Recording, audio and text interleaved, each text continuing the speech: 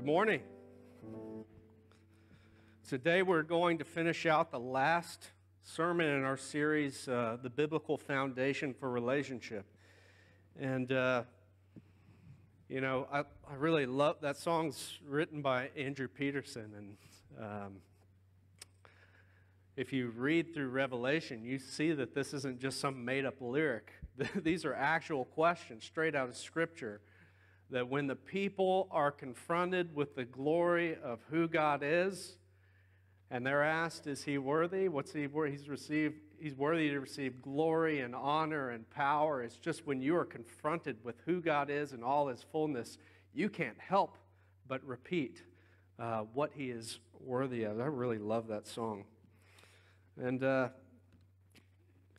I've been sitting in the back the last couple weeks and up here today, and a lot of churches have their own style of doing things, and, by all means, we don't have it perfect. But one thing that's really cool is that congregational singing, that as a church body, you lift up your voices and you can hear each other singing in the room, and that's just really special and cool, and sometimes gets lost today. We're going to be in John chapter 17.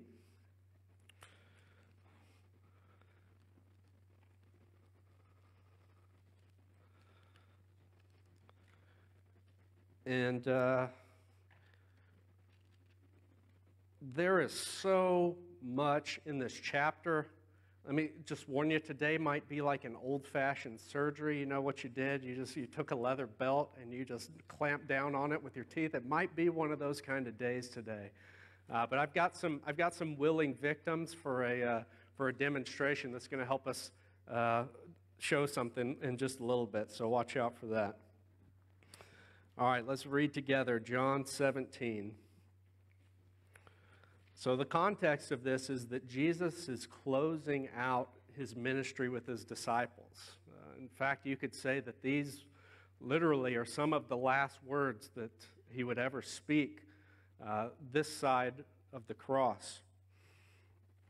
So what follows right after this is Jesus being betrayed and handed over. So this is just right there at the very end, and this is what's important for Jesus to say.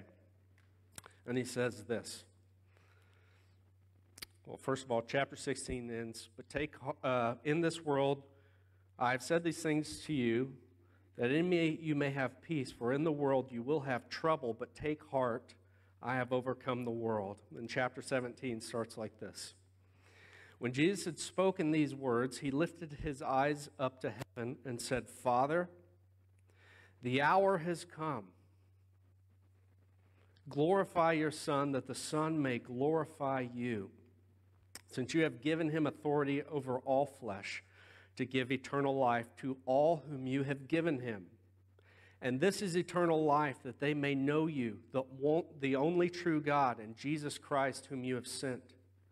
I have glorified you on earth, having accomplished the work that you have given me to do. And now, Father, glorify me in your own presence with the glory that I had with you before the world existed. I have made known your name to the people who you have given me out of the world. Yours they were, and you gave them to me, and they have kept your word. Now they know that everything that you have given me is from you. For I have given them the words that you gave me, and they have received them, and have come to know in truth that I came from you. And they believe that you sent me. I am praying for them. I'm not praying for the world, but for those whom you have given me, for they are yours. All mine are yours, and yours are mine, and I am glorified in them. And I am no longer in the world, but they are in the world, and I am coming to you. Holy Father, keep them in your name, which you have given me, that they may be one, even as we are one. While I was with them, I kept them in your name, which you have given me.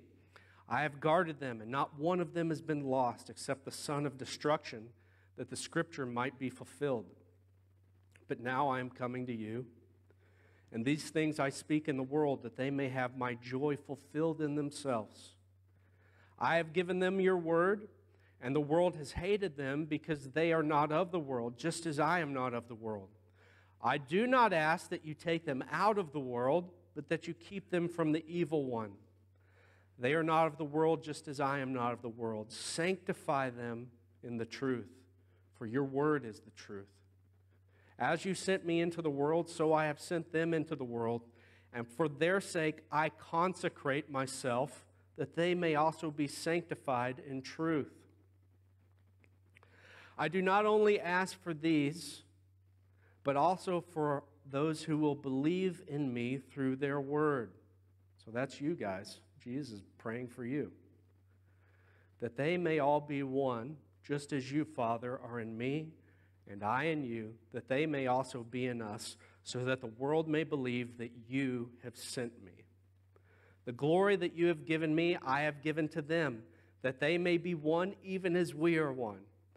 I in them, and you in me, so that they may become perfectly one, so that the world may know that you have sent me, and you love them even as you love me. Father, I desire that they also, who you have given me, may be with me where I am, to see my glory that you have given me because you loved me before the foundation of the world. O righteous Father, even though the world does not know you, I know you, and these know that you have sent me. I made known to them your name, and I will continue to make it known, that the love with which you have loved me may be in them, and I in them. It's a big bite of pie right there. But there's a lot of really important stuff that we need to understand out of that if we're going to really understand what God's purpose for relationship is. Will y'all pray with me this morning? Lord, as we have read your word, I pray that your Spirit make it clear in our heart how we need to understand, how we need to obey. I pray that you shift us from a self-centered mind to a God-centered mind and heart. I pray that you lead us away from things that distract and lead us to yourself so that we may be fulfilled. I pray that you help us to remain unified, that you protect us from the evil one. Lord, I pray that today we're able to see something about your glory and that we reflect it, God. We pray all this in your name. Amen. So, one of the things that you probably noticed in this passage is that there's this crazy repetitive structure. Did y'all notice that? God the Father gives to the Son, gives to the disciples, and then it comes back to God again. So can I get my volunteers? Naya, Aaliyah, Emery, David. Yes, you're one of my suckers. Tyrell, come on. I need it. Come on. Cooper, you're helping, right? All right. So all of these people have assured me that they can catch a ball, okay? Except for Emery, she said sort of. So that kind of scares me. All right, so what we're going to do today, y'all make a little, best you can, a circle right here. All right. Dad, can you stand on the other side of that pew right there? Yeah. And I need to be outside the circle, so it's Aaliyah, right? Come stand right here. And y'all spread out just a little bit. Naya right back over here, Cooper right there. All right. So you're going to start with the ball, okay? Aaliyah right here. And face that way. Here, back up just a little bit. There you go. All right. So if y'all don't know, this is Mark, okay? And Mark is going to pick someone to pass it to that's not right next to him. So pick somebody. And you got to say, this is Naya. So give it back. Sorry. And say her name when you pass it. So, all right, Naya. You want to pass? This is Tyrell over here. You got to say his name when you pass it, okay? All right. All right, Tyrell, pick somebody.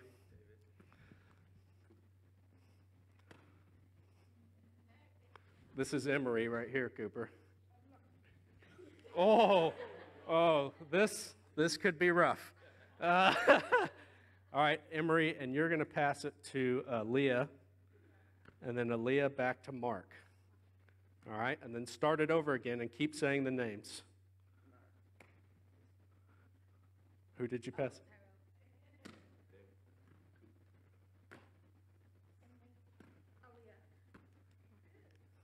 All right, keep going. You got to say the names loud so everybody can hear. Say it loud, Cooper. Got to pay attention. Going to get 2 going now. Same pattern? Yep, you better hurry. Pay attention.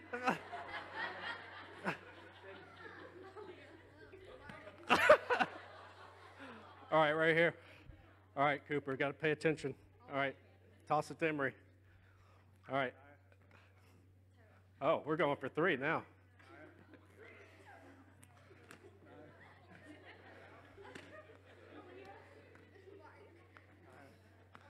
Oh, wow, this is getting to be impressive.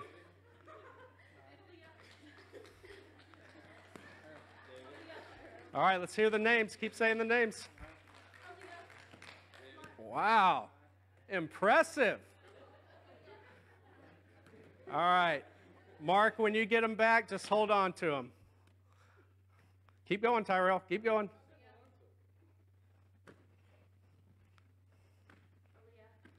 All right, y'all give them a round of applause. Good job, guys. Thank you. That was it. That was it. All right, that has nothing to do with this. Just kidding. So the reason that we did that is because in this scripture, there is an amazing pattern of how God works. Do y'all notice that? Pick any part of it. It says, Father, glorify me with the glory that you have given me. I have glorified them, and they have known you, and they have given you glory. Do y'all notice the pattern there? The Father to the Son to the disciples, back to God. This is the pattern of this entire scripture, and this is the pattern of generally how God works. But the key word, the word that's repeated more than anything else in this passage is glory, which I preached a terrible sermon on glory about 6 weeks ago because it's very hard to define. Glory is a word that's very elusive to understand, but I think John Piper does well in this. This is what he says. He says, John Piper defines this by the going public of God's infinite worth. Okay? He defines it this way by referring to Isaiah chapter 6. When the angels cry out, what do they say? 3 things, same word. Holy, holy, holy is the Lord God Almighty. The whole earth is filled with His, and you would expect them to say holiness, right? But it doesn't. The whole earth is filled with His what? With His glory. So, at this moment, when God's holiness goes forth and fills the earth, it's called glory. And Jesus is asking God the Father to glorify the Son, that the Son may glorify Him. So what is Jesus requesting? He's requesting that God the Father put the holiness of God on display for all to see in the Son, in Jesus. And what is about to happen? Jesus is about to be betrayed. He's about to be crucified.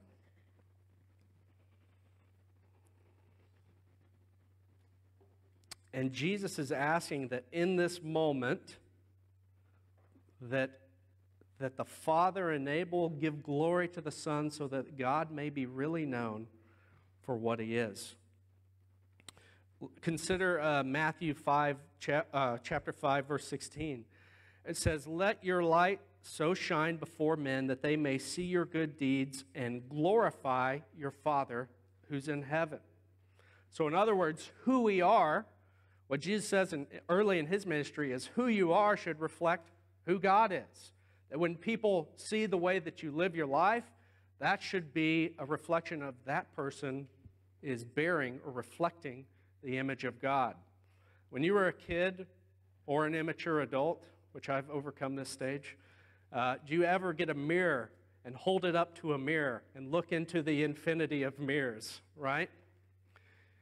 it becomes distorted eventually. You can't see forever into that mirror, can you? That's because our mirrors are imperfect reflections of even each other. But as people, your dog is not created in the image of God. I'm sorry, I'm about to offend someone, but there's no such thing as a grand dog, okay? And for sure, there's no such thing as a grand cat, okay? That's a whole nother level of sin and crime. But all joking aside, humans are uniquely created. Of all the things in creation that God said, God created the stars, the sun, the moon. He said they're good. When He created man in His own image, He said that it is very good. Because we uniquely of creation are the ones who bear and can reflect the image of God. Not your dog, not your cat, not anything. The heavens bear witness. Everything that lives bears witness to the glory of God. But you, as being created in His image, bear a unique responsibility and opportunity to do that. So where is the focus of the Christian life? And what is the purpose of all of our relationships? It is for the glory of God. I know we got some presbys in the house, and the Presbyterians do a great thing in raising their children, in that they catechize them. They ask them questions about what is the purpose of life and things like this. And one of the questions of the Westminster Catechism is this: what is the chief end of man? Come on, does anybody know it? Greg, you know it? To glorify God and enjoy Him forever. That is a fantastic answer. That is something that if you're not intentional about knowing about what is the purpose of life, all of a sudden it becomes very you-centered and not as much God-centered. So let me ask you this. Up into this part of the story, in the account in Luke, Jesus right here is praying so fervently that He is sweating drops of blood. Has Jesus glorified God up until this point in the story? Would you all say yes or no? Is there anything He's done that has failed to do that? No. Not only was He sinless, but He was perfectly righteous as well in all that He did, all that He thought. So everything He's done so far has glorified God. He was sinless. He healed the sick. He fed thousands. He displayed miracles. Has taught people, all pointing in one direction, that these people are pointed to who God really is. That when they encounter Jesus, they see God. Not a representative of God, but literally the God-man, God in flesh. Jesus is the perfect representation of God. And so now, why all of a sudden is He asking this? Is there more for Jesus to show? Absolutely, there is. He's at the foothills of being crucified. And I think that Jesus is asking for the holiness of God to be displayed in His crucifixion and everything leading up to this.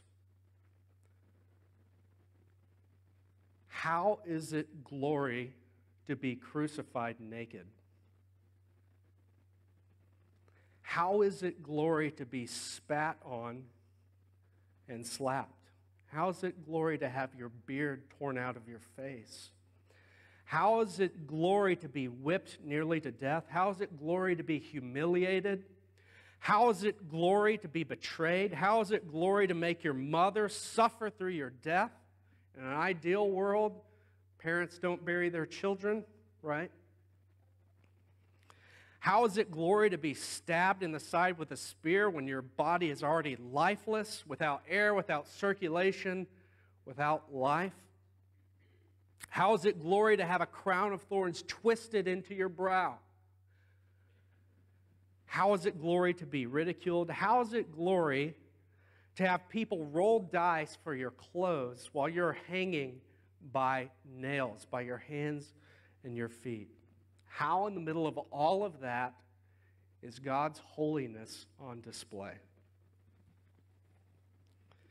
John Calvin defined the glory of God as this. And I think this is a great, simple answer to what glory is. Glory is when we know what God is. Got that for those of you taking notes? Glory is when we know what God is. And I would modify that slightly. And I would say glory is when God shows us who He is.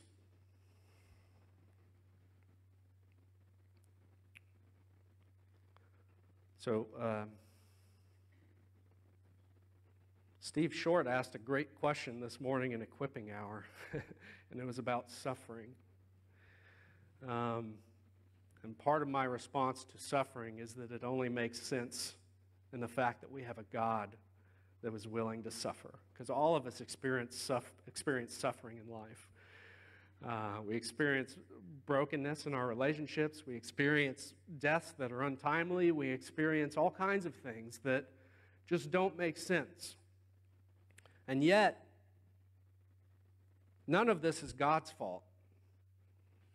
God isn't responsible for any of the death or any of the sin in the world. We brought that, not Him.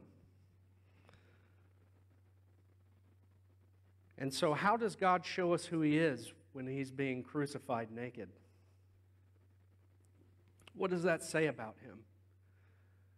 Does it say that He's humble? Does it say that He loves you? Does it say that He was willing to go further than anyone else ever would to pay the only price that He could pay for you? Think about the phrase in this story. Glorify me with the glory that I had with you before the what? Before the foundation of the earth. This was the moment in time right here that history was literally split in two. Thousands of years on this side, thousands of years on that side. And this is the moment where, more clear than anyone else, being humiliated, hung, like not even a Roman citizen could be hung on a cross and crucified like this. And it's in that moment that God glorifies the Son. I had a professor in college who said that Jesus is glorified the most in His humiliation. To condescend to someone is, we think of that in a way as speaking down to someone. But when in fancy Bible talk, when God condescends, He comes down to where we are. And He was made lower than any of us in the room has ever been made. So what does the cross say about who God is? It tells us exactly who God is. And it's simply John 3:16, for God so loved the world that He gave His only Son. This was not made up on the spot. This was the plan for all eternity, that this is how He would redeem humanity and restore them into right relationship with Himself.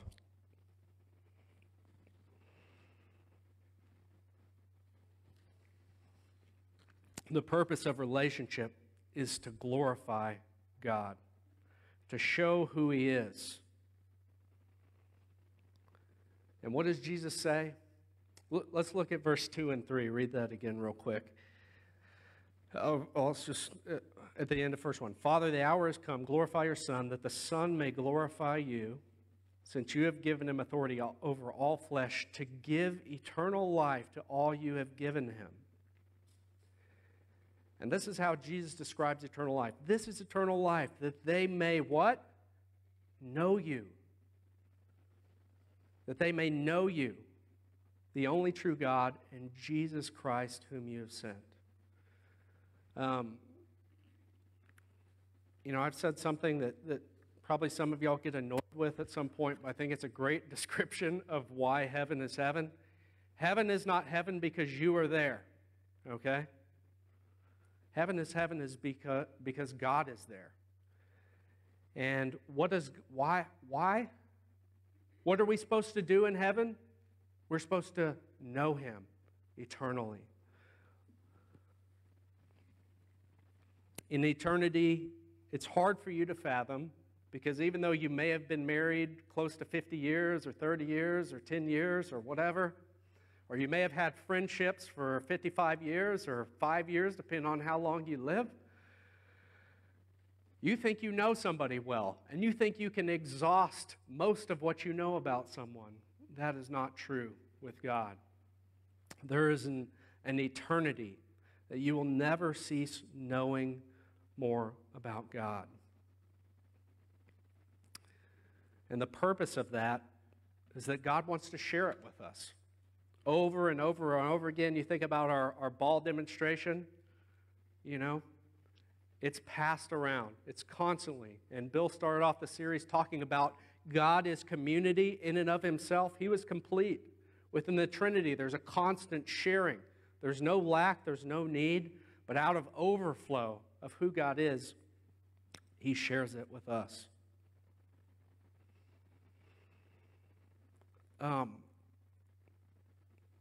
Why do we share? Some of us don't. Some of us don't like sharing at all.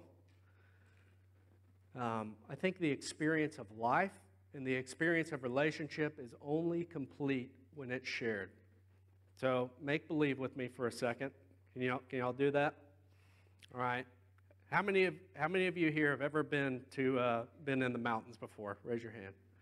Okay. How many of you have ever seen a really, really clear night where you can see more stars than you ever thought you'd see? Okay.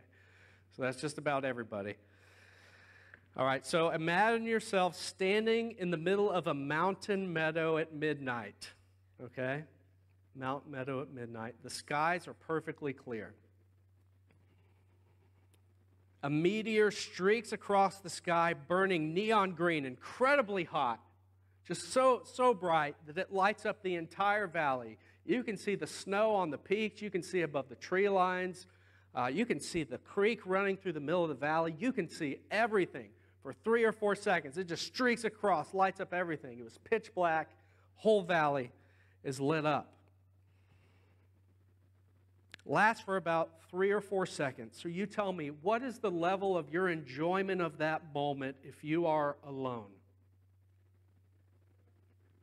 Okay? And what is the level of the enjoyment if you are with someone? Is it different? What do y'all think? Same or different? It's different, isn't it? Why? Could it be that God has created us for relationship? Could it be that only in sharing that the experience is complete, right? Usually people don't go to the Grand Canyon all by themselves, right? Even in our society where people claim that they like being alone, they go to Starbucks to be by themselves around other people, okay? Y'all get that? That when we don't exist in the pattern of relationships that God has given us, you are living an incomplete life. The level of enjoyment is very different all by yourself than if you're with your 2 best friends, right? Because you can say, wow, did you see that? What did you see? Did you see this peak over here, how it lit up with that color green that reflected the meteor? What do you do if you're by yourself? Oh, well, let me go write that down so I can tell somebody later, right? Joy and glory is only complete when it's expressed and when it's shared with other people. And again, back to the Westminster Catechism, what is the chief end of man, or what is the purpose of man? To glorify God and enjoy Him forever. And you don't do that by yourself. So,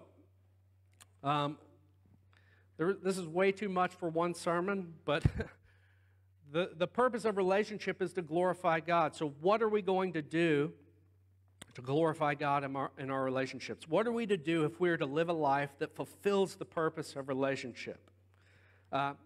Jesus prays for some things for us, so let's look at those things. Number one, if we are to fulfill the God-given purpose of relationship, we must be unified. Look with me at verse 11, chapter 17, verse 11.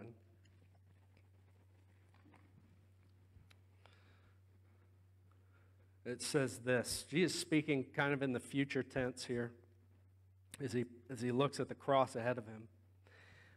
I am no longer in the world, but they are in the world.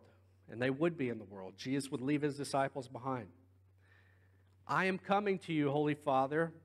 Jesus prays three things. Keep them in your name, which you have given me, that they may be one, even as we are one. So one of the greatest things that Jesus was concerned with was church unity. Would you believe that? Jesus is approaching the cross, and one of the things he's saying is that there could be divisions. There could be problems within a church. Would you raise your hand if you've ever experienced or witnessed anything like that? No, nobody here. Unity. Where does unity come from? Well, first of all, in all these things, we should take great comfort in knowing that Jesus is praying these things on our behalf. But it comes from understanding that, Francis Chan tells a story about someone coming up to him after church and telling him how they didn't like the worship today. And he says, well, that's good because we're not worshiping you.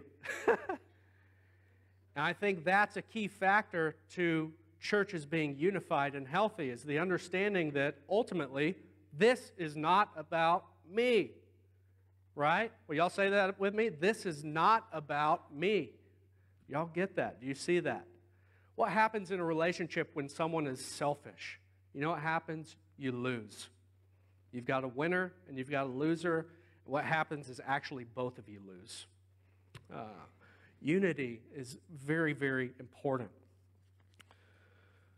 We must be unified in who God is. So that's not just doctrine about what we believe about God, but in how we're supposed to solve problems, how we're supposed to address each other when we don't agree, all these types of things. Second thing, if we are to fulfill the God-given purpose of relationship, we must be sober to spiritual warfare. Look with me at verse 15. It says, I do not ask that you take them out of the world, but that you keep them from the evil one. Another thing that was discussed this morning in equipping hour is that how some Christians have the perception of, I come to Christ and life is supposed to get better and be easier and I have no problems. I only get raises at work. I only get job opportunities that pay me more money. Wrong. The context of before all this is Jesus saying, in this world you will have trouble. We live in a broken, messed up place.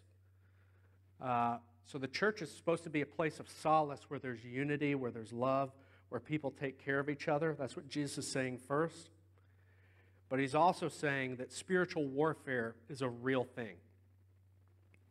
So I thought C.S. Lewis had an interesting quote that I thought was pretty appropriate, probably how for most of us think of Satan and demons and things like that.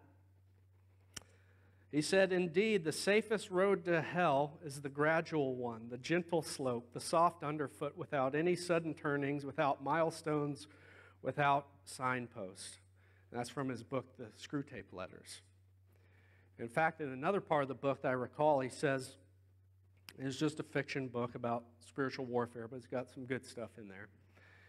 It's this demon writing to another demon, and he says something like, don't let him know you're there. As long as he's not doing anything for the kingdom, we've got him right where we want him. In a sedentary life in your faith, where you're not seeking other believers, where you're not seeking God, where you're just expecting things to go well, guess what? Things might go well for you in some standards, but it doesn't mean that the enemy is not pursuing you to steal glory from God. Of the three things that Jesus requests in this story, one of them, we have to realize that one of them is that the Father keep us from the evil one. How often do you think about that?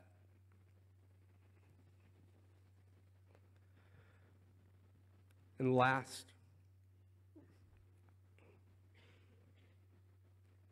if we are to fulfill the God-given purpose of relationship, which is to glorify Him, enjoy Him forever, we must abandon lies for the truth. Read verse 17 with me. Verse 16 says, they are not of the world, just as I am not of the world. Sanctify them in the truth. Your word is truth.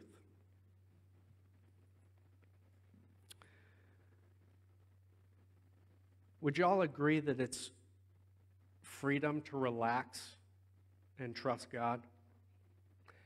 How many of you struggle with the anxiety of trying to control everything that's placed within your realm of responsibility and all the things that you have to deal with in life? Does it feel like too much sometimes? Would you all agree with that?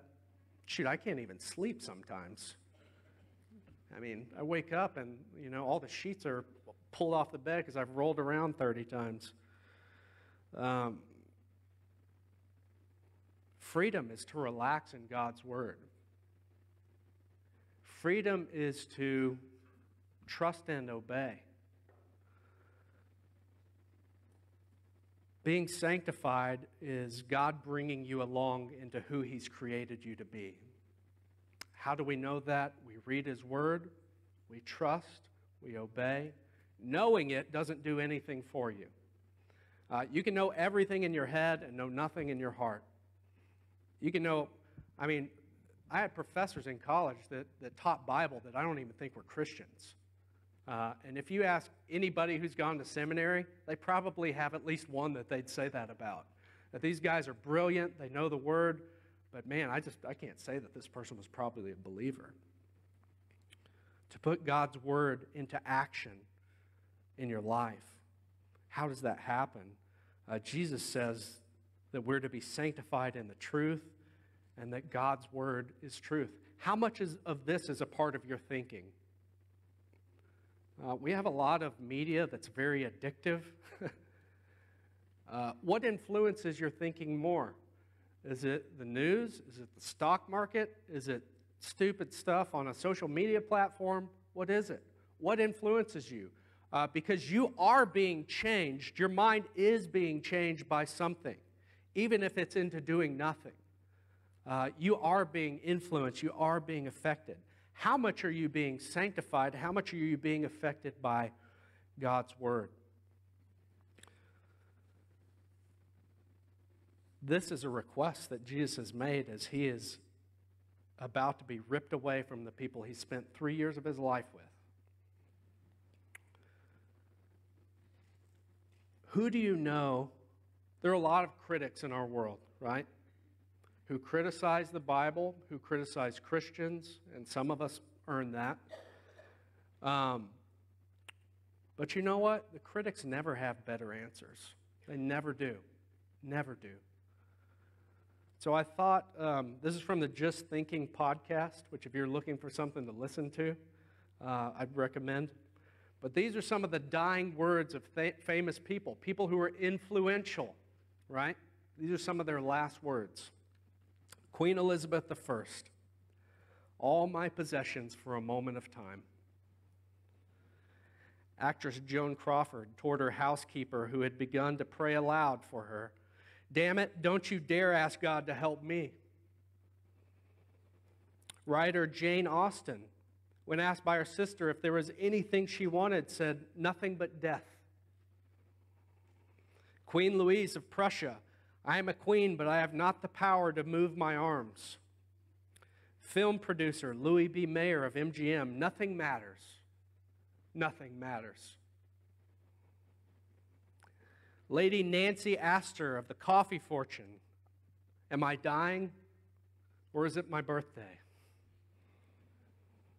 Winston Churchill, before slipping into a coma and dying days later, said, I am bored with it all. Composer Ludwig von Beethoven, friends applaud, the comedy is finished. Writer Thomas Hobbes, I'm about to take my last voyage, a great leap into the dark. Karl Marx, when urged by his housekeeper to write down his last words so that they may be kept for posterity, said, "Go on, get out. Last words are for fools who haven't said enough."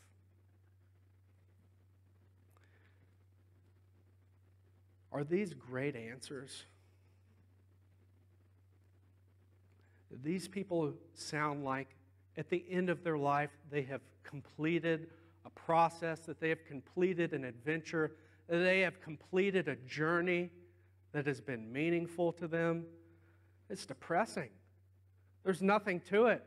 There's emptiness. There's irony. There's nothingness. And that's all that they have. Compare this to the Apostle Paul as he's writing to Timothy, 2 Timothy chapter 4, as his time was drawing near. "For I am already being poured out as a drink offering, for my time of departure has come. I have fought the good fight. I have finished the race. I have kept the faith. Henceforth there is laid up for me the crown of righteousness, which the Lord, the righteous judge, will award to me on that day, and not only me, but also to all who love his appearing." Is there a difference there? To someone who fought his whole life for church unity, I mean, he literally dealt with problems like his entire ministry. He went on adventures and he dealt with problems. He battled in spiritual warfare, and he was sanctified in the truth. Think of Jesus' last words. Do they resemble anything of these things? Cursings, emptiness, pointlessness? No. Jesus prays this whole prayer. He has to answer before a council put on trial. His last words were to John, which I'll read them to you. He says, "When Jesus saw his mother," this is as he's hanging from the cross, "with the disciple whom he loved standing nearby, he said to his mother, 'Woman, behold your son.' Then he said to the disciple, 'Behold your mother.'" So he's giving his mother away to be cared for. And then he asked for a drink because he's suffocating to death as he hangs on the cross and he can't talk. He asked for a drink from a sour sponge, or a sour wine from a sponge. It was held up to his mouth, and he said, "It is finished." What was finished? That he had glorified God, that he had shown the world in the most complete way who God was. Do you know that God? Or do you think you know who God is? Because the clearest picture of who God is shown to us from the suffering servant, that God himself died for you, did for you what you could never do for yourself. Why? Because this is eternal life, that they may know you, the one true God, and Jesus Christ, whom you have sent. Your life is not whole. Your life is not complete.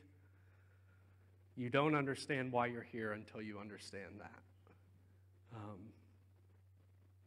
I think Jesus finished well. And the crucifixion wasn't the end of the story. When he rose from the dead, he broke the curse of sin and death. The fall that happened in Eden was reversed at the resurrection, signifying that God has the power over sin and death.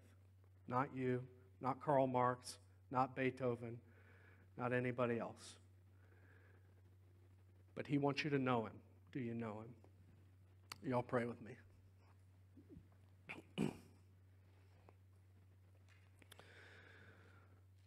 Lord, your glory and who you are is just so hard for us to fathom, so hard for our minds and our hearts to capture.